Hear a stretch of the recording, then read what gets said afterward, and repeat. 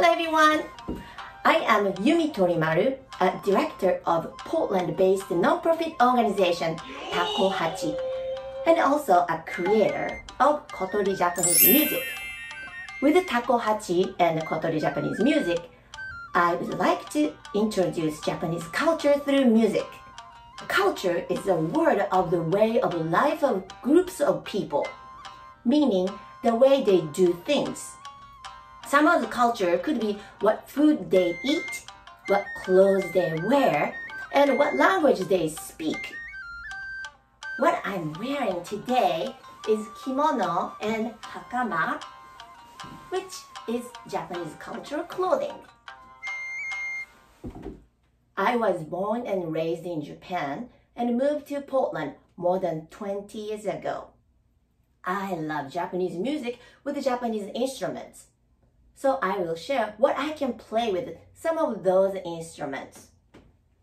First, let's take a look at one of the most popular instruments, Japanese instruments, taiko, drum. Taiko is separated into 3 basic types by size.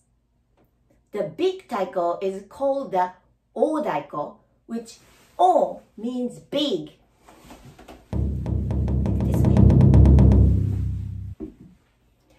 Chu-daiko is mid-sized taiko. Chu means middle.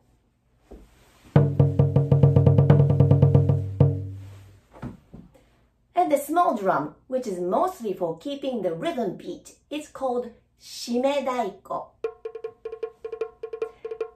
Shime stands for shimeru, which means to tighten.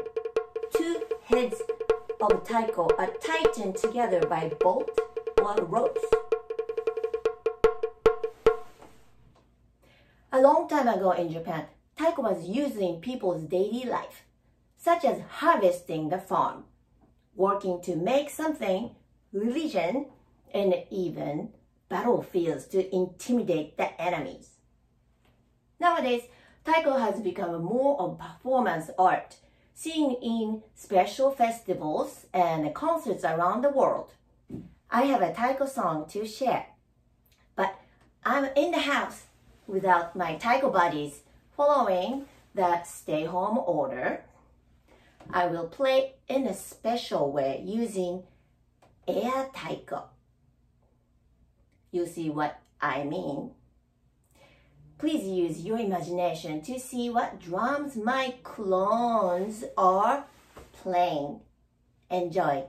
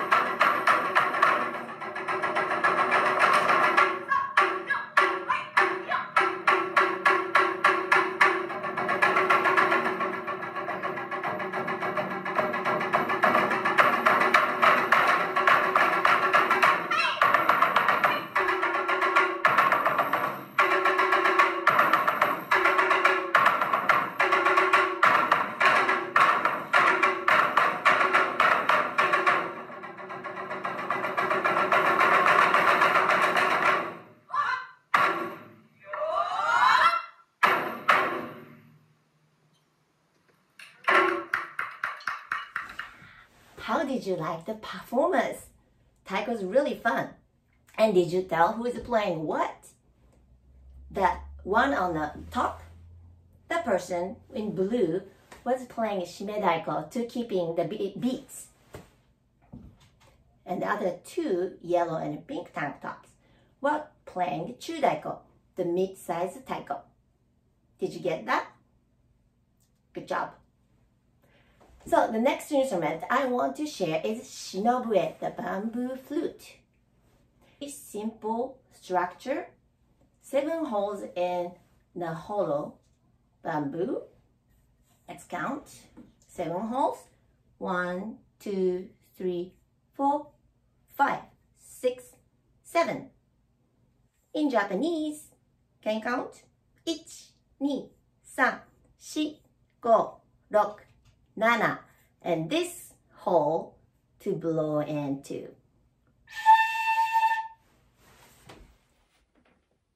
Because of this simple structure, shinobue has been enjoyed by people in Japan for a long time, like for more than 1,000 years. Shinobue brings the simple sounds which can describe one's emotion or the beauty of the nature in its music. I am going to play one song from Japan. This song is describing some scenery. Can you guess what scenery it is singing about? Use your eyes, use your ears, and your heart.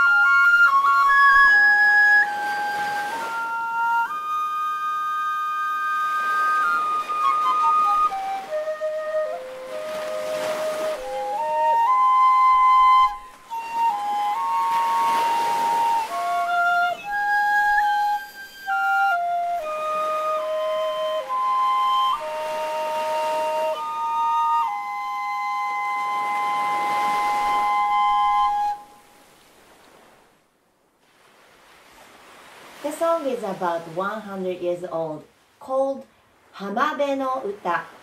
Hamabe is a beach. Uta is a song. So it's a song about a beach.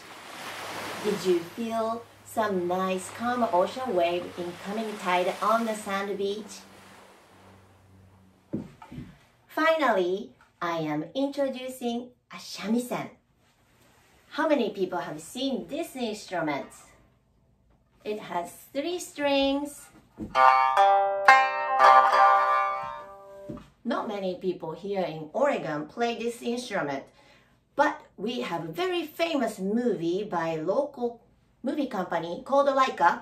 The movie title was Kubo and 2 Strings.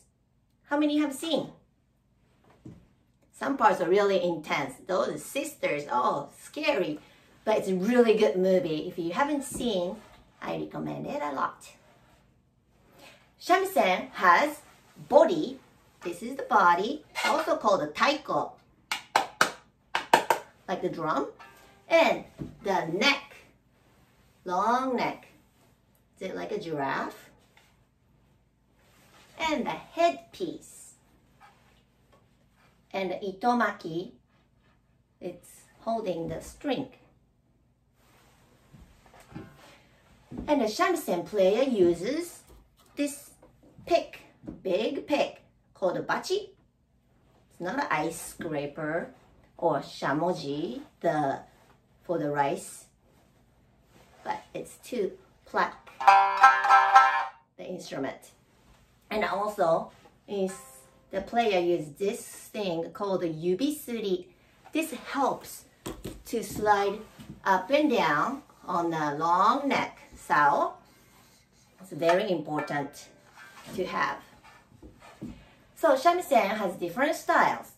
My shamisen is called the tsugaru shamisen, which is quite a new style, about 100 to 150 years of history.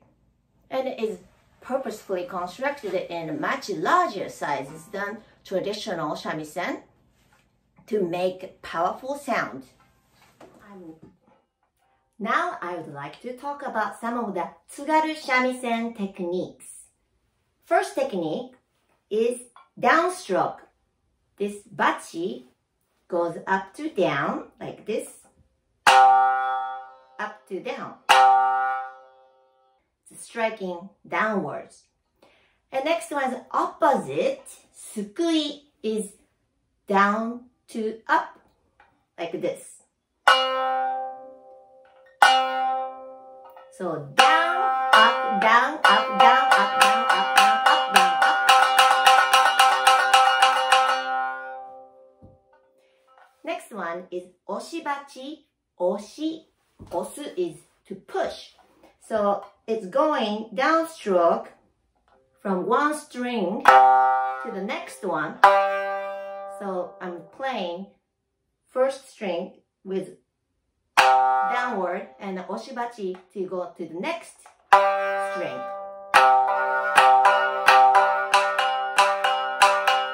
That's oshibachi. And next one is hajiki. It's to pluck with my left hand, not with my right hand, like this.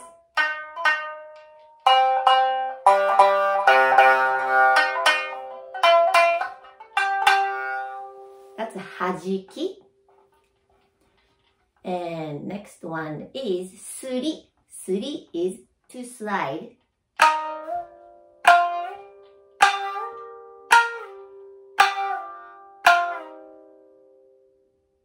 I can do big suri like this. It's a very characteristic technique in tsugaru shamisen.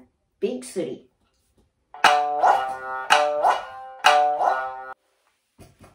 Okay, next one is kamashi. Kamashi is a combination of downstroke and hajiki to pluck and sukui upstroke and hajiki.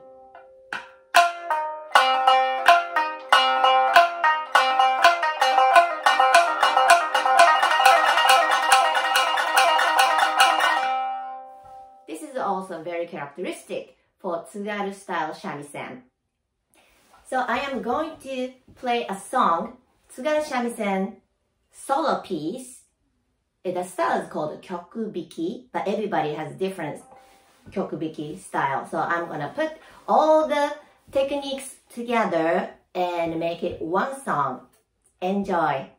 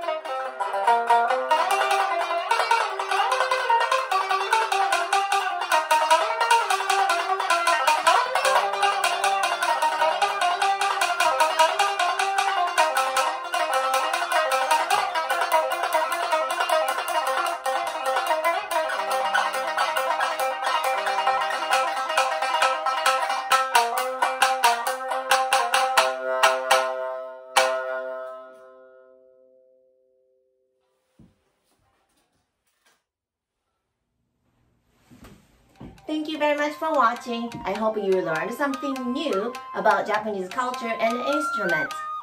And hope to see you soon. Be good. Bye.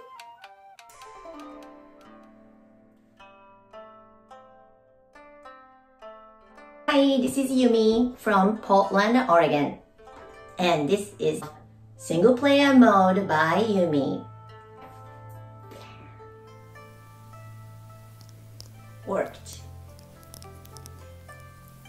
And we are going to play one of my original songs called Scent of the Moon. I made this song as Uzuki no Hikari, which is a duet piece with Shinobu bamboo flute 9 to 10 years ago, but I remade it last year with 3 flute and 1 shamisen part. So hopefully we can play with this 4X camera today. Are we ready? Oh.